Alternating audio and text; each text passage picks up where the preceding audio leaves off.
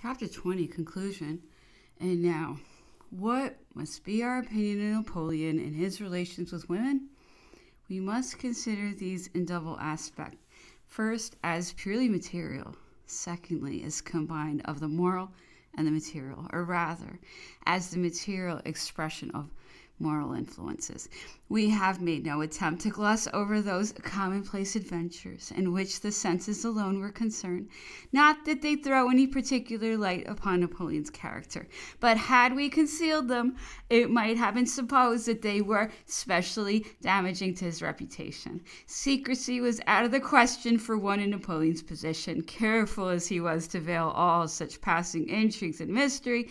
Ladies of the palace, waiting women, aides de camp, and valets were always on the watch, taking note of the most insignificant events. In the same manner, all who lived within the zone of government around the Tuileries, all who were scheming for favors or collecting gossip, duly registered any rumors that came to their ears. And as Napoleon's slightest actions have become history, as no details of his daily life, even to the casual variations of his health, have been found too insignificant for the public, whose interest and curiosity seem to have been stimulated rather than sated by a century of comment, all contemporary witnesses, no matter how dubious, have found credence. Pamphleteers have drawn largely upon them for the support of their various theses, and the most erroneous theories have been accepted. These it is only possible to refute by setting forth the actual facts in a plain, unvarnished record of all such adventures as rest on the synthetic narratives of several contemporary witnesses. If we have neglected others or noted them but in passing, in spite of their probable authenticity, it has been either because they are recorded only by one irresponsible chronicler whose testimony lacks documentary corroboration, or because they were in themselves so trivial and commonplace that comment on them would have been but a repetition of facts already noted. What conclusions are we to draw from adventures of this nature? Simply that Napoleon was a man, that he was 30 years old in 1799, that he was 40 in 1809, and that he had made no vows of chastity. Women were ready to offer themselves at the slightest sign made by him or by others for him. He took them with more or less of satisfaction in the intrigue, but with little self-abandonment. His brain remained clear and active, his faculty for strenuous mental labor unimpaired. No woman was ever corrupted by him. Some among them may have been chaste thereto, but these were for the most part astute virgins, whose virtue was a commodity they were willing to sell at a price. Broadly speaking, these women, whether of the theater or the court, whether married or unmarried, were courtesans. Their love was a marketable commodity. He bought them on their own terms and duly paid for his bargain. Sensuality can hardly be laid to his charge, for sensuality implies the refinement of pleasure. He, on the other hand, wasted little time in dalliance. His wooing was abrupt and peremptory. He has been called brutal, where perhaps he might be more justly described as hurried and preoccupied. He took such distractions hastily as he took his meals. In his case, they were rather concession to the weaknesses of the flesh than an indulgence in voluptuous habits or a realization of sensuous dreams. Was such conduct an outrage upon the laws of morality? We may ask, what laws of morality? If these varied with latitudes, how much more with epochs? It is obviously absurd to test the men of the empire, and notably the emperor himself, by the smug standards of contemporary middle-class morality. In their wild career throughout Europe under a perpetual hail of shot and shell, where every man rode with death on the crupper, a few may have carried mistresses in their train whose presence was carefully concealed from the emperor, but the large majority of them lived heartily and chastely throughout a campaign. If it be true that at the close of a long war, or when they entered a conquered town, they sometimes broke out into a fierce and riotous debauch, It can't be denied that the most virtuous citizen of modern times is less continent than the most reckless of these men.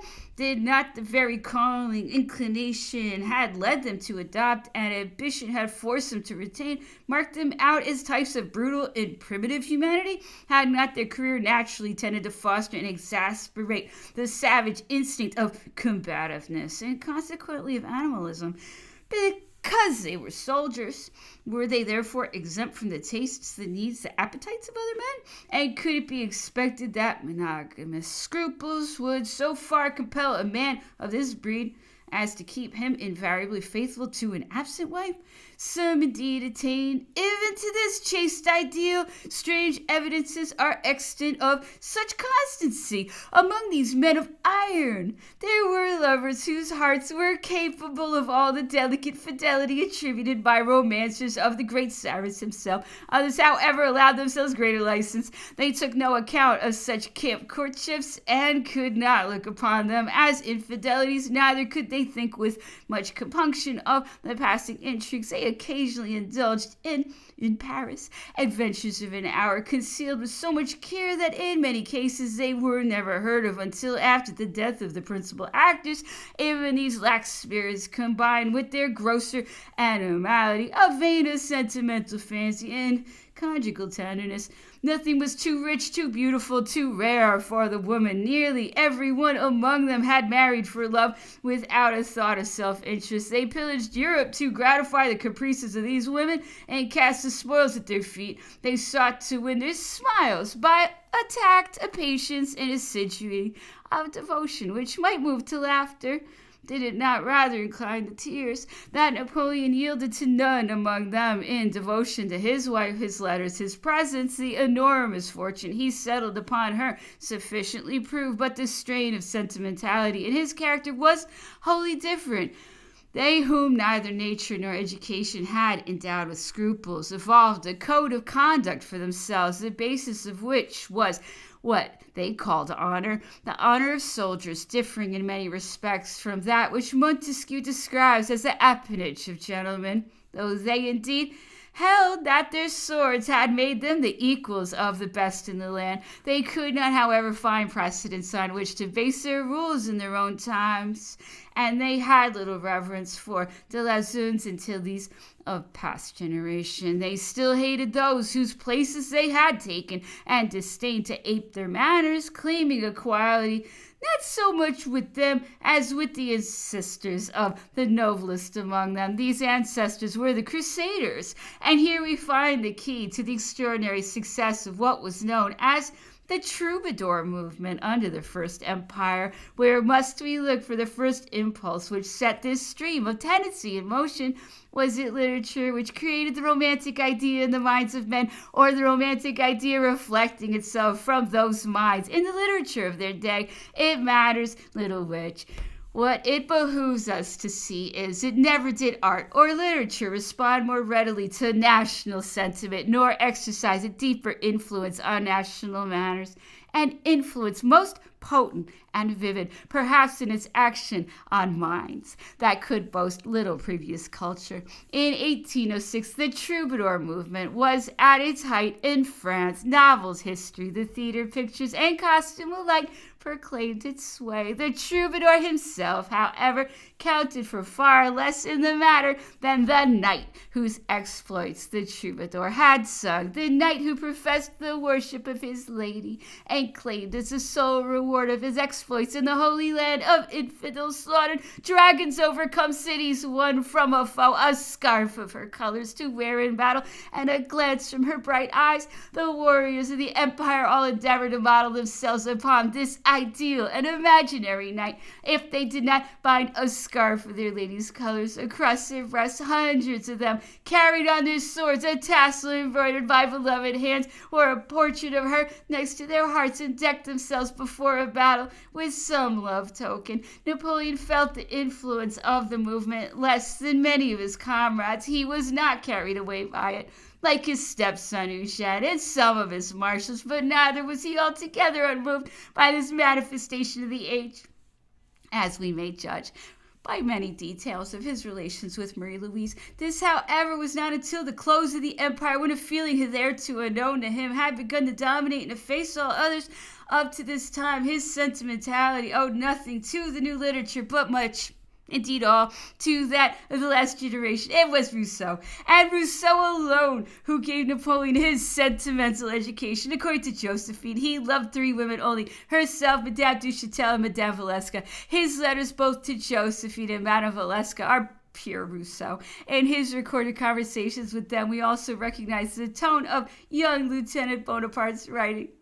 In the phrases, the very words in which he lamented his solitude and poverty at Valence, those reflections on the illusions and emptiness of life flow from the same source. The same sufferings inspired in him the same dreams. On 3 different occasions, as Rousseau's pupil, he seems to have so saturated himself with the spirit of the master that he made it his own, and he, who had attempted everything and achieved the impossible in the world of realities, was impressed by impotence, negation, and disgust in the realm of sentiment. It may be indeed that though Rousseau's influence is apparent in the inception expression of his youthful sentiment, his moral temperature developed independently on these lines and received but a slight bias from literature. In his aspirations after the woman who would love him for himself alone, be absolutely his, thinking of none but him, and vying with him in the interchange of mutual tenderness, he was undoubtedly sincere, but we may ask how far he unconsciously adopted the tone of his literary memories, and how far he constrained himself to feel sensations which he supposed to be rare and novel. That such a strain of exaltation was in some degree forced is shown, I think, by the fact that he soon wearied of it. It did not bring him the joys he had hoped for. The woman he loved, or imagined he loved, fell short of the ideal he had created. Some incident roused his suspicions and caused a revulsion of feeling. All was over. His acquired sentimentality vanished in the light of his keen and practical natural sense, but he turned at once to a fresh experience, in which he found a deep and enduring satisfaction. In a man such as this, we may well wonder at the fidelity, not indeed of his senses, but of his heart. He was unfaithful to Josephine. He had mistresses, some of whom he loved fondly and sincerely, with whom he sounded all the depths as well as all the puerilities of sentiment, yet throughout he retained such lasting tenderness, such real affection, such indestructible passion for the woman who had held the first place in his heart, that he could forget all she had thought, done, and said against him. He did not forgive. He obliterated it. He could dismiss as though they had never been all those details of treachery of which we can hardly suppose him to have been ignorant. Her lovers, her finality, her debts. He remembered only that the woman he had raised to the proudest place in Europe, whom he had called to the throne and consecrated by the hands of the Pope, whom he had associated with the most stupendous of destinies, was grace and charm personified. He invested her with good qualities, and even with virtues. He decked her with all the graces the most passionate lover could attribute to his mistress. If he found fault with her extravagance, his very reproaches spoke of love, for he had given her the means to gratify her prodigal tastes. The true character of this woman, over whom he threw a mantle of immortality due to the glamour she exercised on him, and his unreal conception of all pertaining to her, was so entirely unknown to him that if he deceived posterity about her, it was because he was himself deceived. The illusion persisted till his death. At St. Helena, she still appeared to his eyes, his heart, and his senses. The Josephine, whom General Vendemiaire saw for the first time in the little house of Rue Chanteran, the Josephine of Milan and of Mombello, and the first, the only woman, it might almost be said, who let loose the storms of passion in his breast and taught him to know and rejoice in love. Josephine was throughout rather a mistress and a wife. He loved, but he did not respect her. His passion, exacting, masterful, and intemperate, had in it a touch of half-contemptuous cynicism, which made it easy for him to pour out powerless confidences, to confess his own infidelities, to ask her help in breaking off a connection that had become irksome. Their intercourse towards the end partook of the free and easy familiarity of a quondam lover and his former mistress. At every turning point in his career, he recognized the expediency of putting an end to a connection which was not a marriage in his eyes. He felt that it could not go on forever, that it was time for him to have done with it and form more serious ties. His superstitious conscience was easily persuaded that a marriage without the blessing of the church was no marriage, and that the tardy ceremony of 8 years later was invalidated by the compulsion under which he consented to it. Yet, had a child been born of their union, he would have held the contract, such as it was, to be binding. He would have recognized his obligations.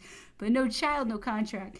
In his parting with Josephine, he maintained the same attitude. He offered her the consolations proper to a discarded mistress: plenty of money, a life of ease and opulence.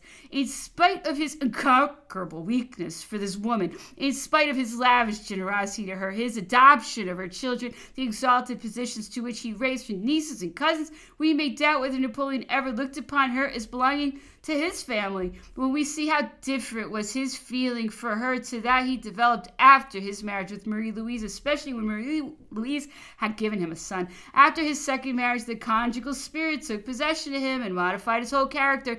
His love for Marie Louise had little of the passion with which Josephine had inspired him. Her attraction for him was that of the wife, and not of the mistress. He felt that an infidelity to her would be an unpardonable offense, and his infrequent lapses were concealed with a care that bore witness to his respect for his marriage vows. He indulged in no intimacies and took part in no amusements his wife did not share. It was commonly reported that his delay in undertaking the settlement of affairs in Spain was caused by his reluctance to leave her. He had rigidly excluded Josephine from any participation in the government of the empire, but he called upon Marie Louise to share his power and made her regent. He gave her credit for more intelligence, judgment, reason than he discerned in his oldest counselors or any of his brothers. He treated her thus not only because she was the mother of his son, though this no doubt had due weight with him, but because he felt for her that conjugal respect he had never felt for Josephine, whereas to Josephine he was always the lover. Even after her death, to Marie Louise, he was always the husband. The sentimental education he had received from Rousseau influenced all his relations with the former. With the latter, his Corsican atavism, the old tradition of his mountains, reasserted itself, heightened no doubt to some extent by assimilation of the monarchic idea. He worshipped the wife, sanctified and sublimated by the mother. He would not admit that his wife had abandoned him. He refused to know that she was false to him. Being his wife, he supposed her beyond the reach of ordinary temptation. So strong was his conjugal loyalty in him that he maintained it to the end, as we know from his will. He whose jealousy was so inordinate that he complained bitterly of Madame d'Ornano's marriage, had only words of praise and tenderness for Marie Louise. Was this merely an extreme application of the monarchic principle in the respect to crowned heads, or was he anxious to keep up his own illusion to the last? Did he make special allowance for the weaknesses of the Archduchess, or did he suppose that the secret he guarded to the end would be respected by history? There may have been a mingling of all these influences in his mind, but above all, he was silent because she was his wife, and his wife was above suspicion. Setting aside those purely physical distractions of which we have spoken, we recognize in Napoleon a faculty for love as great as was his faculty for thought or action. We see him to have been no less extraordinary as lover and husband than as warrior and statesman. As a husband, he suffered in silence to save his wife from the obloquy of posterity, and from 1815 to 1821 consistently played a part to preserve her honor.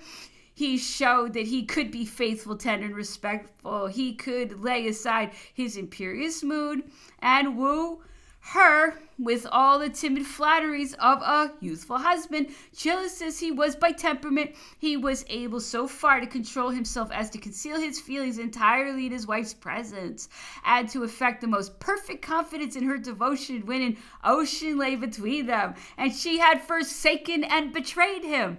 As a lover, he was even more abnormal if we consider the strength of his passions and the amativity, if we may be allowed the word, which he developed. There was not a note in the gamut of human passion he did not sound, passing from the fury of sensual and physical desire to the most suave and delicate phases of sentimental emotion. Nothing escaped him. Nothing was unknown to him in the whole range of amorous sensation. And as far as he himself was concerned, from the personal and egotistic point of view, he was an ideal lover. Women perhaps judged him differently, and with the generality of them, he seems to have been capable of arousing an antagonism so pronounced that it may be questioned whether he was ever really loved. For women can really love the man in whom they recognize their master, the superior who bends them to his will and refuses to bow to theirs, who lays the impress of his mind upon them and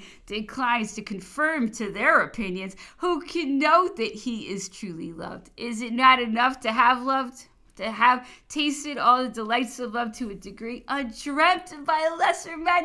We have one last question to consider. Did any of the women loved by Napoleon, whether as husband or lover, exercise an appreciable influence on his policy? Did they so far sway his mind as to determine his public action? We can find no trace of direct intervention, either on the part of wife or mistress, but it is indisputable that the impressions he received of and from several among them, his conversations with them, the circumstances connected with certain liaisons, led to the conception of new ideas, the modification of old ones, and even to the determination of his course in certain crises of his career. Passionately as he loved her, Josephine is now foremost among the women to whom we may trace the genesis of certain political resolutions. It would be an error to conceive of her as stimulating his social ambition by attracting the old nobility to his cause and inducing him occasionally to sacrifice the spirit of the revolution to the traditions of the ancient order. It was he himself who was bent on gaining the aristocrats at the price, as it proved, of being sold and betrayed by them. Josephine recruited among them by his orders. Josephine distributed his bounty, but this was because he thought it would come better from her hands and produce a more favorable impression. As a matter of policy, he allowed reversals of decrees against emigrants, restitution of estates, and all such favors as he thought likely to dispose nobles and great ladies to gratitude, or at least neutrality, to pass through Josephine's hands. But to such measures he was himself inclined, and except on those rare occasions when he was taken by surprise, he only allowed such favors to be solicited as he had already made up his mind to grant. His kingly instinct was not sufficiently pronounced to make him take pleasure in repulsing a weeping woman begging for the life of her husband or brother. A few useful hints, together with many false impressions and indications more or less exact, seemed to be all he owed to Josephine socially. But to others we may trace directly or indirectly some of the most decisive acts of his career. When Mademoiselle Denuel de la Plaine became pregnant by him, he made up his mind to the divorce, and the approaching birth of Madame Valeska's child finally confirmed him in this determination.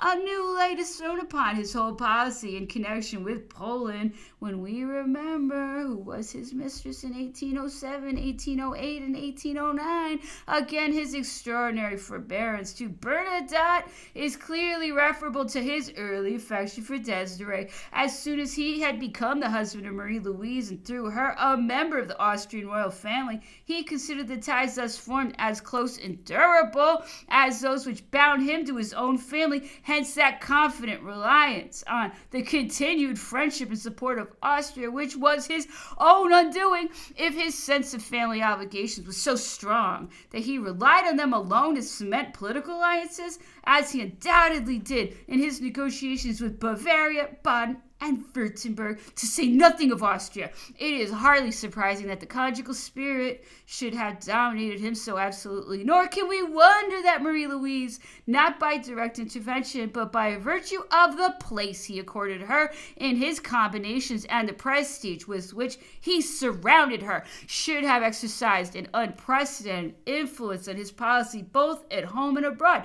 Would he have been a man had it been otherwise? Was it not because he was keenly susceptible to the highest feelings of humanity, because he retained a faithful and tender recollection of his first love, because he had the family instincts of his race and the conjugal devotion enjoyed by monogamic morality, that his downfall was so stupendous and so irreparable? If woman had played no part in his life, Napoleon would not have been what he is. is most complete and extraordinary type of masculine genius on record. He would have been a something sexless and supernatural, a being in whom humanity could feel no interest because he had neither shared its passions nor followed its traditions, whereas he, whose intellectual powers were greater than those of any man before or after him, who rising to the level of his extraordinary fortunes found in his mighty mind resources equal to his splendid opportunities, and who accomplished the grandest task ever undertaken by mortal, was essentially a man to whom no human emotion was unknown. It is human to feel the influence of woman, to love her, to believe in her, to experience every sentiment and sensation she can inspire. And here, as in all other phases of character, Napoleon was the superior of other men. The end.